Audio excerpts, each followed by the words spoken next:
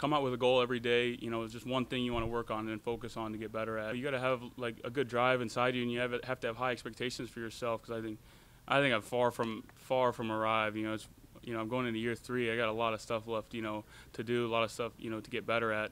And I think you got to have good people around you that aren't going to let you even come close to you know, thinking that you've made it. Oh, he's a heck of a player. Anytime you get a good player back, and he's a great player right now for us, and we got continuity, you know, that's always good. You got to protect your quarterback with bookend tackles first.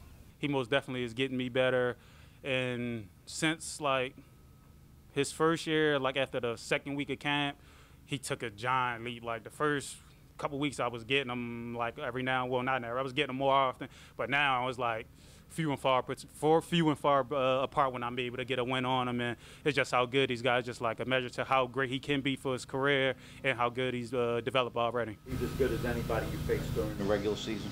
He the best that I faced so far. He the best.